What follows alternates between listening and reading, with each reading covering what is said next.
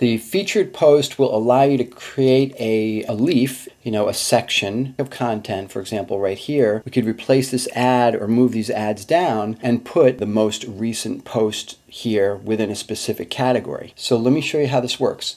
We go into the Headway visual editor, which, by the way, with WordPress 3.1, you can just access right here. Just click on it. And then once you're in the visual editor, you go under Leafs and Columns, expand that. There's a section called Add. We're going to click on Add. Featured Posts, we click on Add. That's going to add that leaf to the main homepage of Headway Videos. So we're just going to add that, and it will show up way at the bottom right here. We want to resize that and position it later on.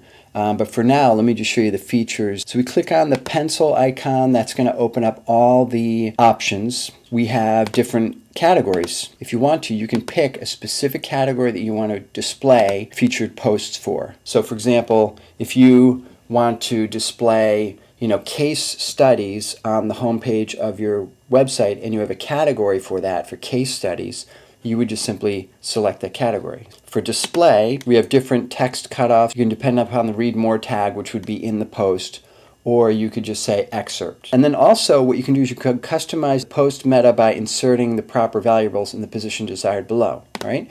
So what this means is that you can say something like published in, whatever category you have. You could show that below the title. Below the content of the featured post, you could also add tags.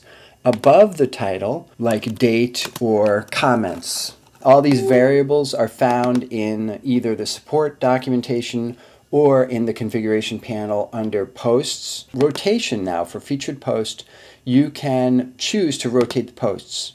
So you can say, I want to have 3 posts, I want them to rotate, I want the animation speed to be 1 second, I want it to pause on each post for 5 seconds. And you can also show the next or previous location, meaning like an arrow that someone can click on inside the post or outside the container.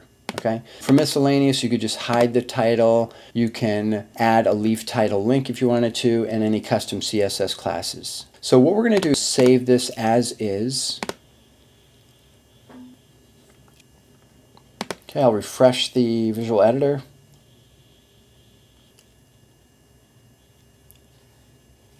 And we can see how this is going to look. Okay?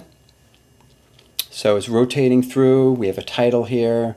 We have the published in category. It's only picking posts in this category. And then we have an excerpt here. Some of these posts, like this one, for example, does not have any text in it. It's just a video. Here's one with text, and it will show you an excerpt from it.